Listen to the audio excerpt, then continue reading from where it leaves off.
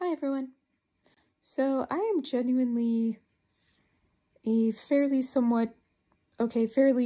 a lot impatient person. And I am feeling that that weight of impatience right now because I'm going it's been 2 months and the pain's not better yet. How much longer is this gonna take for me to feel better? And I found myself kind of throwing a little bit of a temper tantrum at God today, kind of just being why am I still hurting? You were supposed to fix this and it's not fixed yet. But I think a lot of us are like that.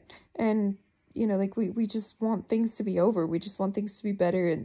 But the problem with that is that we don't learn how to be better people without some of these hard things.